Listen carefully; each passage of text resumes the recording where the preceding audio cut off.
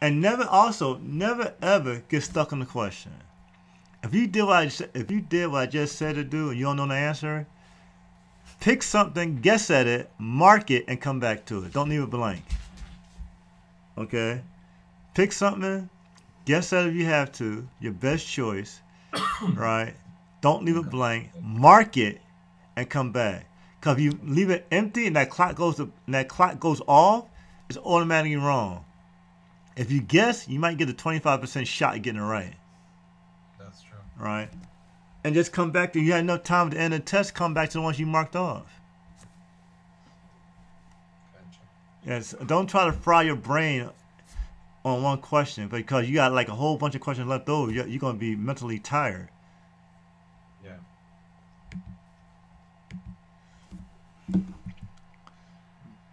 A damaged filling neck can cause a hard start, right? A modified filling neck can cause a hard start. A damaged filling neck can cause a hard fuel refill situation similar to a plug evap vent, right? If somebody modifies the filling neck operation or do something to it, it can cause a hard refill. Right? What I mean by that is this: I've seen they can actually a situation where the vacuum hose we talked about, this hose gonna be here, we hooked up wrong. Right? Or plugged off and connected wrong.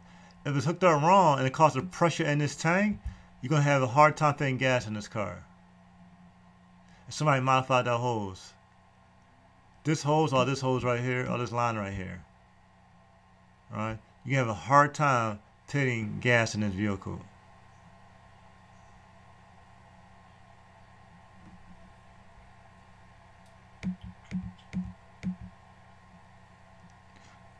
And I do remember an ASE test asking about this diagram, this hose right here. I remember I said, okay, it could be this one or this one. I've been trying to remember that question, how it was worded, but I know exactly what you're talking about. Yeah, it's hard to remember the question because you try and just hard. And remember, here's the vent also on this. They can modify this too. Remember, this is the vent. Remember, the vent relieves the gas tank, the pressure. So if this hose also is modified or damaged, it could cause a hard refill if there's pressure in this tank. And remember, the vent relieves the pressure in the tank. So if this line is modified or damaged, you can have a hard time fitting gas in the tank also. Or doing a refill. Dinosaur trouble codes, DTCs. DTC just leads you to the area you need to check it. Doesn't indicate the problem. Okay, and this one says locate relevant service information. That means a code does not mean that's the problem. And don't fall for that. Just like that last map sensor example we just showed you. Read the information and see and look at the parameters and find out what's out of parameter. And a lot of times, especially in the ASE test, you have to use the pamphlets they give you. That's why you should understand where everything's located in that pamphlet before you get in there. Take that test. You're gonna have to refer back to that pamphlet. This one? That blue pamphlet, yeah. I can't see it. I don't got you on the screen. Oh. Let me see it. See it? Yeah, that one. Exactly. Yeah, that one. A vacuum and wiring diagram. Understand how to read a vacuum diagram and which components are tied to each other and how that affects the emission drivability. That's basically what I just said about the evap diagram I just showed you. Examples would be a vacuum line to the EGR damage will increase NOx. Map sensor with a collapsed hose can increase CO.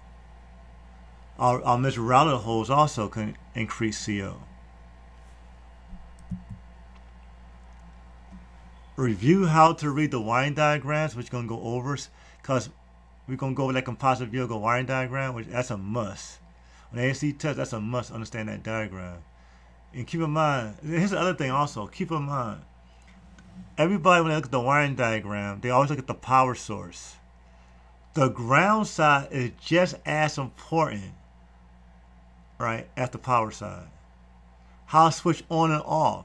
it's a low side driver, a high side driver. We're gonna go over that too.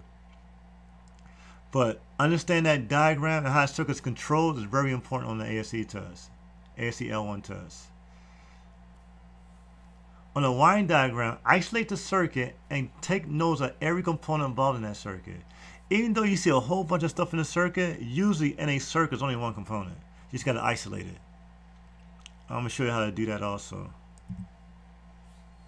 Understanding electrical component and understanding electrical is important and necessary when it comes to passing the ASE L1 test.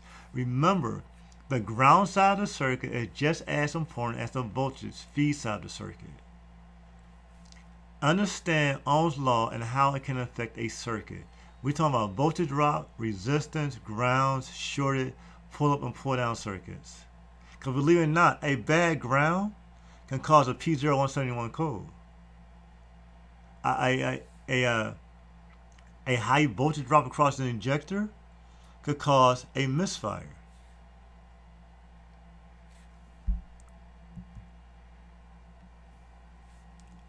Become familiar with the system on the vehicle being in service and diagnose. Understand the system. A better diagnostic approach can be undertaken and the correct test procedures applied. Failure to understand the system can lead to incorrect diagnosis or wrong answer. Understand the correct diagnostic path to follow. Here's the thing, what they mean by this. You can't diagnose a system if you don't know how it works. You know what I mean? You can't diagnose an EGR valve if you don't know how an EGR valve works. You can't diagnose a map sensor like you just did on that previous one, which is really good, if you didn't know how it worked. You did, like the EGR, you said it's 50% open. If you didn't know how that circuit worked, you would have said, oh, I got a bad map sensor. But you knew that the map sensor should be 0 at idle, right? With no command. And the map voltage, but you didn't know the map voltage was high. But you didn't relate the two together until you figured it out, right? So understanding the circuit to diagnose it is important. So, now it says here, use the specifications found in a flowchart in the ASE test guide they give you. Determine, this is important too, I remember using this. Determine the minimum and maximum allowable values. I remember using that a couple of times on ASE tests. Right, with the minimum, remember anything under, any solenoid under the minimum is a short. Anything over the maximum is high resistance. And obviously an OL, our infinity symbol, circuit is open. If you see this, you open out a component, and you see this, our sideways RA1, these are different meters. OL or ouch. It says ouch also. These are just 3 different meters. Are sideways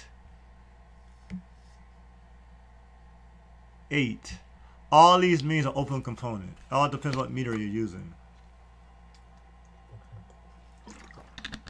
I've never seen that ouch one, but yeah, that's an old one. I believe you. Yeah, all these mean that component is open. That's an open circuit. Yes.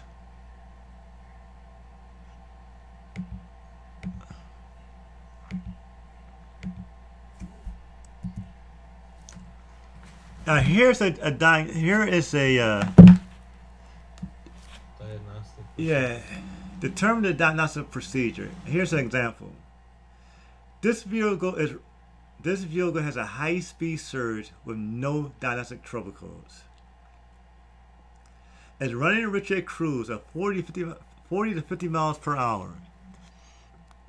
High fuel pressure could cause this condition, or could it be a mass airflow sensor? Now, usually, a mass airflow sensor goes lean. Yeah. It usually doesn't go rich. It can happen though. I've never seen one go rich, but it could happen. High fuel pressure.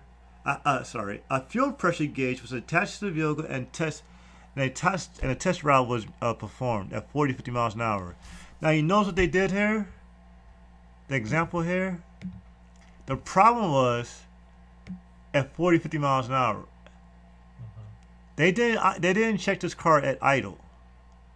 It was checked at 40 to 50 miles an hour. Okay? You go back to the point of the problem. Okay? It makes no sense. It makes no sense picking an answer, a diagnosing the situation at idle when the problem is at 40, 50 miles an hour. Okay?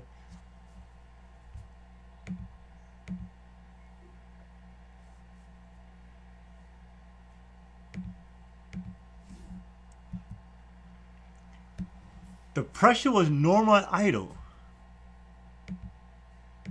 Alright, see, the pressure here was normal at idle. 30, 35, which is good. But the surging began at 40 miles an hour. That's when it increased to 72 psi. Alright, that's when it increased. And here's a graph of that short-term fuel trim, bank 1 and bank 2, bank 1 O2 sensor, bank 2 O2 sensor. Now the first half of this, look at this. All this is normal. That's normal.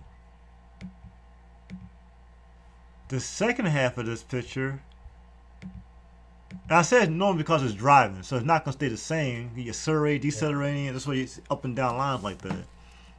Yeah. Now look at this. For some reason, it went rich. That's the O2 sensors. They're plotting this out, and it went rich. At the same time, my short-term fuel trim took a nosedive to try to fix it.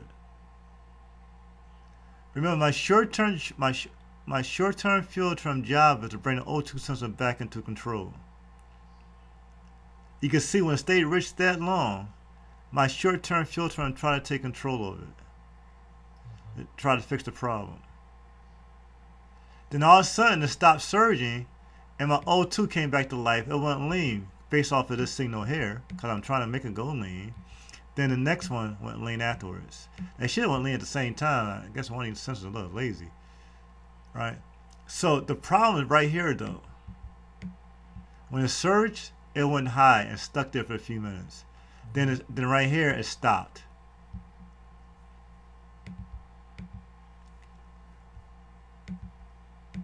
So, but right here, it happened. It happened. I tried to fix it. The computer tried to fix it. That's when it was surging. Then when the surging stopped, remember at this point right here, it's a command at the injectors to lean it out.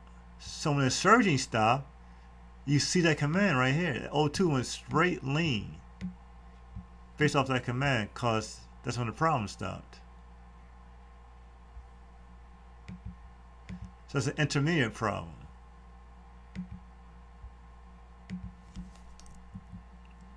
The problem with this was a bad fuel pressure regulator. Right, it was sticking. At higher speeds, sometimes it would stick. It caused a rich condition. So they changed the pressure regulator and took care of the problem. So this was a sticky fuel pressure regulator.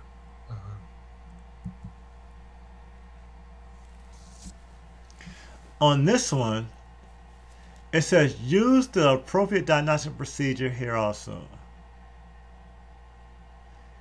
Information on condition that causes a certain DTC to set may be essential when troubleshooting a specific DTC.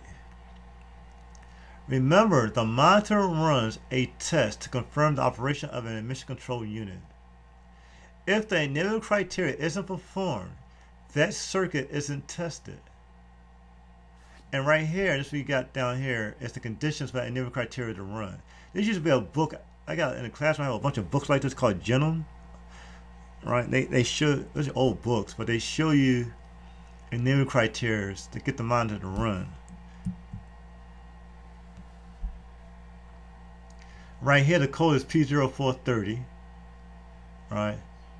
catalyst system efficiency below threshold, bank 2. And here are the DTCs.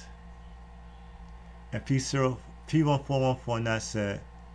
See, now what this is showing you here, for this cat monitor to run, to set this code P0430, we can't have any codes in the system. Engine runtime over 330 seconds, engine speed between 1,000 and 1,300 RPMs, and closed loop. This is an error criteria for this monitor to run. 1,000, 1,300 RPMs and closed loop at part throttle. ECT signal 170 to 230 degrees Fahrenheit. IAT signal from 20 degrees to 180 degrees Fahrenheit. Fuel level over 15. Engine load from 15 to 35%. Inferred temperature of O2 sensor 22 over 900 degrees Fahrenheit. Vehicle speed between 5 and 70 miles an hour.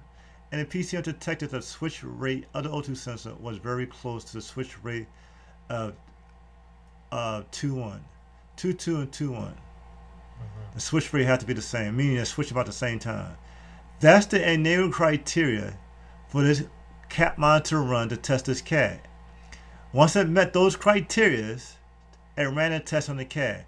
When it ran a test on the cat, it failed for P0430. If the enable criteria is not run, this is during the drive cycle. If it's not met, that monitor won't run, the code won't set. Now here's the other thing with this one also. You can have something called a blocking code, meaning I can have a code for any one of these things. Say TPS. This is TPS right here. All right. Let's say this car was driven a long time with this code in the system, and the customer never fixed it. But during that time, the cat went bad. Guess what? Like we just said, this cat monitor won't run because we had this code in the system. It's gonna block it. So once the customer gets this fixed and it's taken care of, the customer clear the codes. The technician clear the codes and get the customer back the car. They go drive the car for a day or two and the light comes back on. But this time it comes back on for this. All right, and not this. And the reason it come on for this, it came on for this because it was blocked due to this. The monitor didn't run. Right? The monitor did not run because this was in the system. Once this was fixed, and there was no present codes in the system anymore, now we do a cat test. Now the cat monitor run like normal, right? But when it ran, he said, oh, it failed also after it ran 2 good trips. Now it's going to set a code for this one. That make any sense? It's called a blocking code. Okay. Does that make sense? Does that make sense? So it's because there's outstanding codes, so until those are cleared, it won't run the monitor? Exactly, yes. It won't run the monitor. Right, so that means that cat never gets tested. If the monitor doesn't run, the cat doesn't get tested. Gotcha. Right? So you may or may not, this vehicle may or may not have a problem with the cat. You ain't gonna find out until the monitor runs. Gotcha. And the monitor could stop running because of a code in the system like it's showing you here. Now let's say the monitor, none of your codes was in the system, and the monitor ran and it failed because of this. And it did fail because of this. Here are some of the things that can cause that. Right? Right? Catalytic converter has failed. Check for damage or discoloration. Check for air leaks. An exhaust manifold could cause a false cat code. The vacuum leaks. Now what they mean by that is this. The cat was made to hold so much oxygen. You put too much in there, it's going to come out the back. And it can come out, and the back O2 sensor is going to pick it up. And you get a false you get a false catalytic converter code. Just because too much oxygen went into the cat. That could be because of a vacuum leak, a car running lean, or exhaust manifold leak. Fuel pressure, an O2 sensor is a good cause for it too.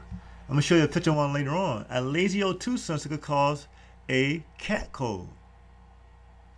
Front O2 sensor or rear O2 sensor is contaminated with fuel, right? Because of bad gas.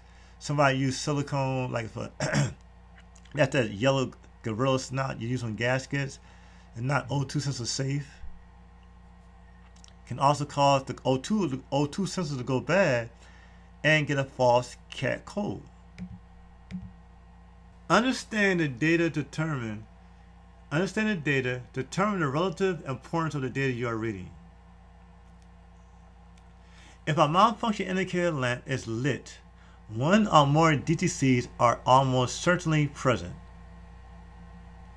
You would need to understand how to troubleshoot the DTCs and make it the highest priority when diagnosing a DTC relating to a symptom of a car. OBD2 systems had interaction and components and their monitors. Now basically what this means is this.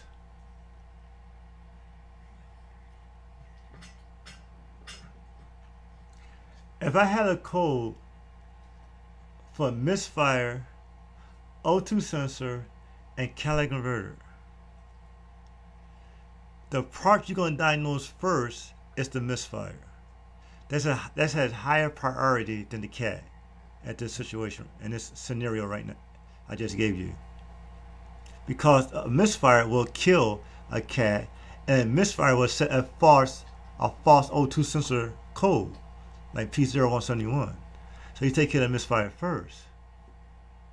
Or let's say we had a car running extremely rich and a P04 and a catalytic converter code. You take care of the rich condition first, then you worry about the cat afterwards. Okay. This is what this means. Determine which one has the higher is more important to diagnose first, to go with first. A blocking code preventing another monitor from running. You know what that means? Oh gosh, come on. Well, we just talked about exactly. Now, like yes. Disable the monitor. Yes, that's why I said that. See, do you remember? You're exactly right. What we just got finished talking about. It may be necessary to run all monitors and recheck for codes once a component is replaced on the OB2 vehicle. That's what we just talked about. If I change that TPS, it might be a good idea to do a drive cycle on that car to make sure no penny codes show up, to prevent any further problems with the customer. It's OB. I got 3,000. It's OBD2. The misprint here. Now here's a good example about blocking code. I like using this as an example. This is out. This is the catalytic converter. This is the back one. This is the front one. That's downstream and upstream. Right. This is B1S1.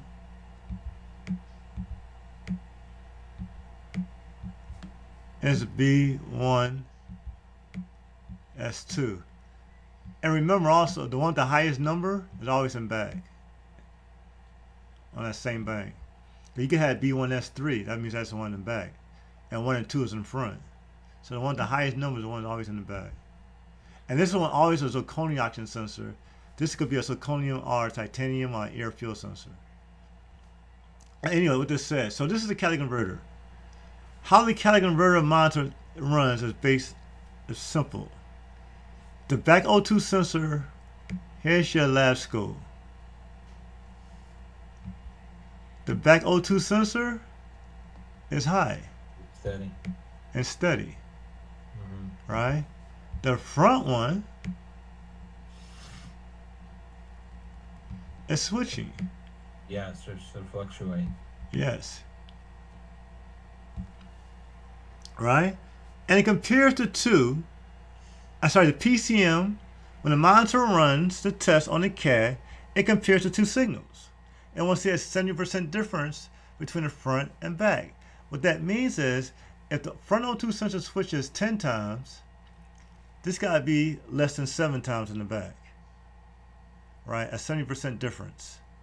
So this switch is 10, this got to be less than 7. Now, let's go back to the blocking code. Since the computer uses its front O2 sensor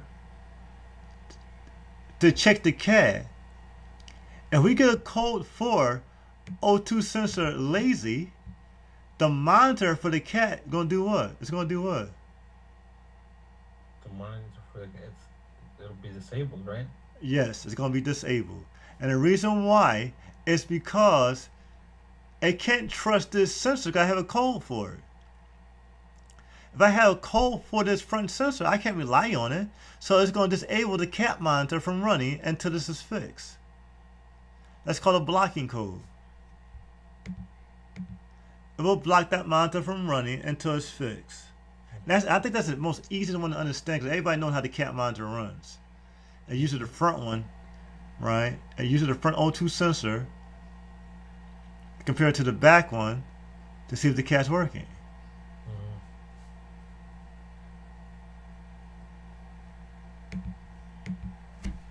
So basically, the downstream tells you how the CAD's performing. Yes, right? Exactly. The downstream tells you how the CAD's performing exactly. That's exactly right.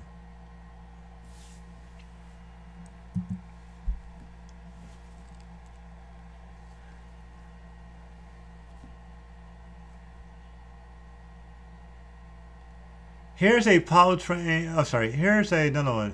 Tell the difference between a powertrain and mechanical and electrical problems. Remember, a computerized engine controls depend on a mechanically sound engine. A mechanically failure can mimic electronic problems. Many DTCs that appear in the computer system can actually be caused by mechanical failure. An example would be a map sensor.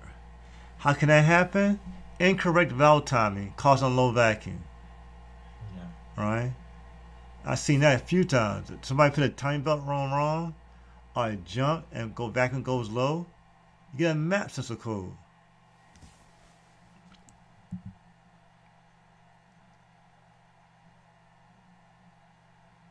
Alright, here's a common one too. A electrical issue would be a high voltage drop on the ground side of a circuit. You get a high voltage drop on the ground side of the circuit, guess what? They're going to give you a code for that sensor, not the ground. That's an electrical problem.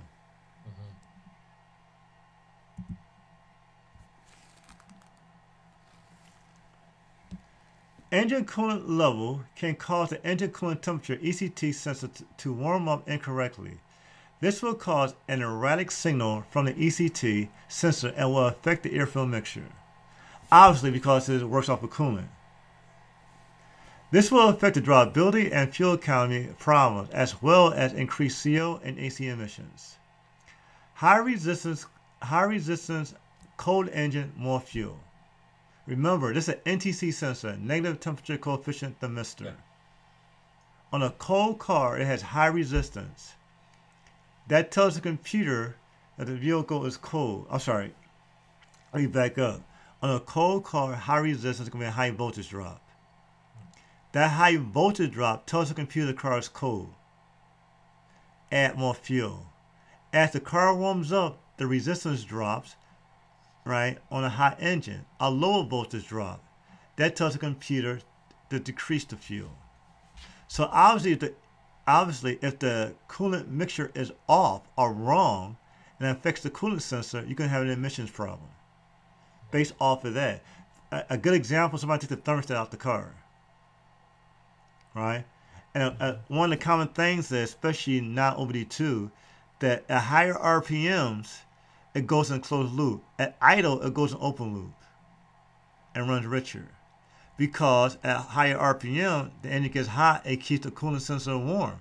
As it cools down, as you come to idle, it cools down because the coolant flows so fast, it cools down and goes in open loop and goes rich. An engine that runs hot may tend to knock, which in turn signals the PCM to retard the timing. That's from the knock sensor. Okay? An overheated engine can also have incomplete combustion, which will result in high hydrocarbons from the tailpipe.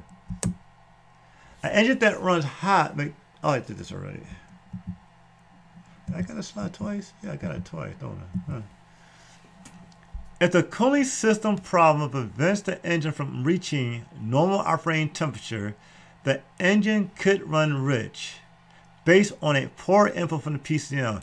Now, also keep this in mind also, a poor input also be due to resistance on the connector, corrosion on the connector, a bad connection on the connector.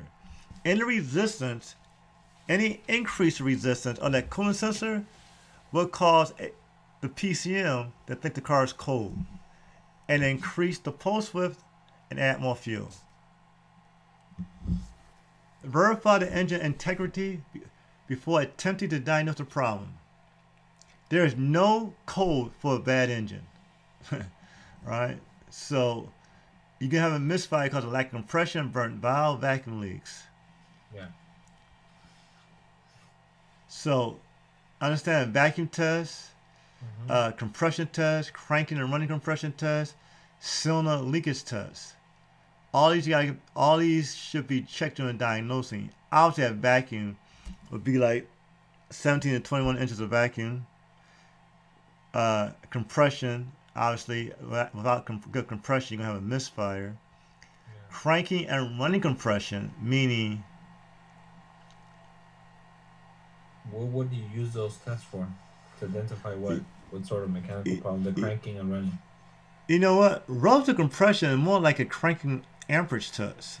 I read that wrong. I thought I just said compression test. Relative compression test is more like almost like an amperage test. While taking out the spark plugs, you crank the car over with an amp meter and see if the amperage is being pulled evenly across each cylinder. Because if you have a weak cylinder or cylinder not pulling compression, your amperage is going to be much lower. And you see it on a relative compression test. Now, a cranking compression test is like your standard compression test. Right, your car running rough, somebody when you check the engine out, you stick a compression gauge in the cylinder and do a compression test. Yeah. Now, a running compression test is basically, now you still got the same compression gauge in the car, but this time what's happening is the car is running at part throttle, and you bleed out. You take the compression gauge, bleed out the first puff, hold it at part throttle. And in theory, it should be half of the it should be half of the static cranking compression test. For example, if I have a cranking compression at 150 psi, my running compression test should be about 75, plus or minus, I think it's 10-15%. All right. If you got anything higher, you got exhaust cam load that's worn out and it's recompressing the air-fuel mixture. It's not getting out the cylinder. Anything lower, much lower or much higher, anything much lower is that the cam intake cam load is worn out and not getting the compressed air in. And then the air-fuel mixture in or air in to compress it. But guess what? The compression test will still be good.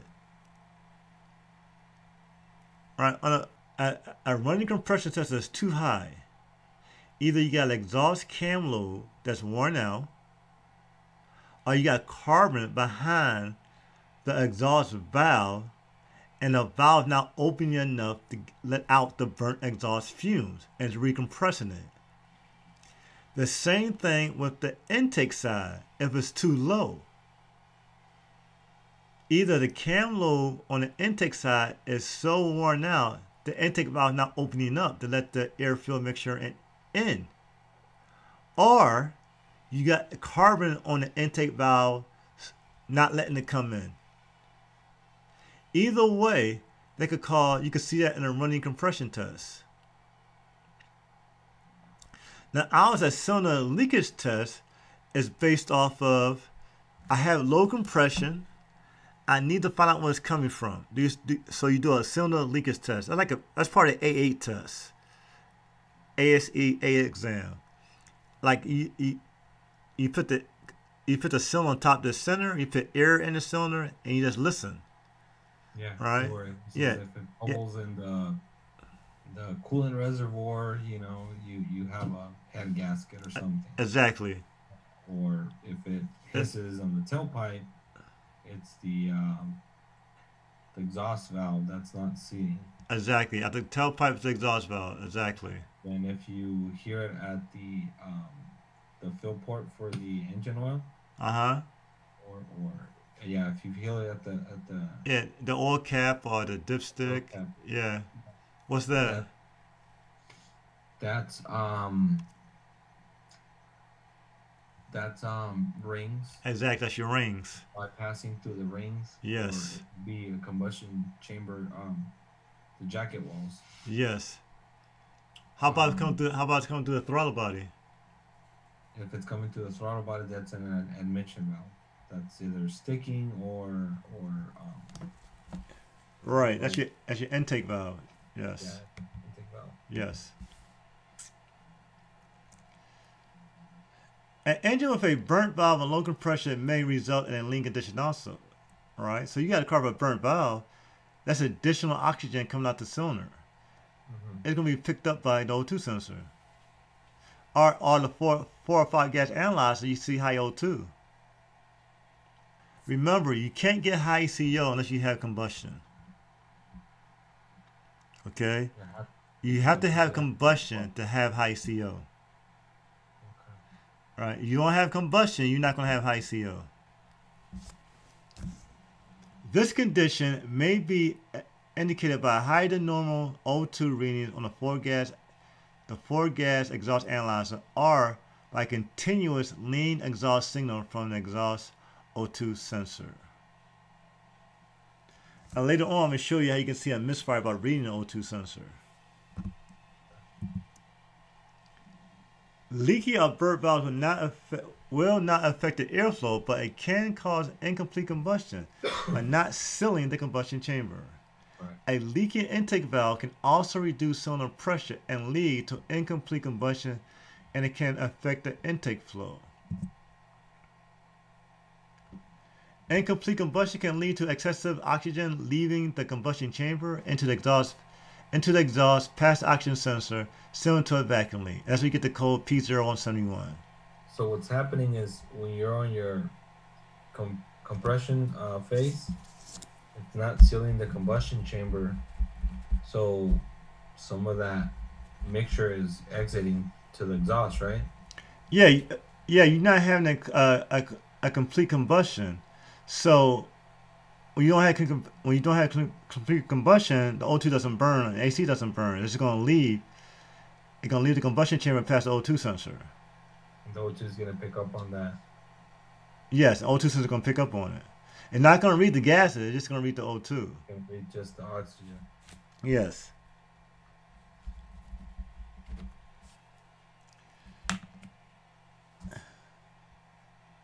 So in an ideal world, it would be inert gas, right? Yes. You would Yeah. The oxygen sensor would not be picking up large amounts of oxygen. Exactly. That's a really good way of saying that. Yeah, it's inert gas. Yes, and the O2 won't be picking up on it. It's already burnt already. It's already been used up. Look at the bottom there. It says a worn camshaft load will reduce both lift and duration for its valve. Right. Depending on whether the valve is in an intake or exhaust valve, airflow into the cylinder or exhaust flow out will be affected. You can find that during a running compression check. That's what we talked about before. Okay. Can load wear, we talked about that one. A timing belt or timing chain that has slipped will alter valve timing and generally affect all cylinders equally. Now we get the low vacuum. That's affect the map sensor. All right, we're going to stop right here. It's almost 9 o'clock. We're going to stop here. When we come back, we're going to do number 10. Start number 10 on the slide here. I might...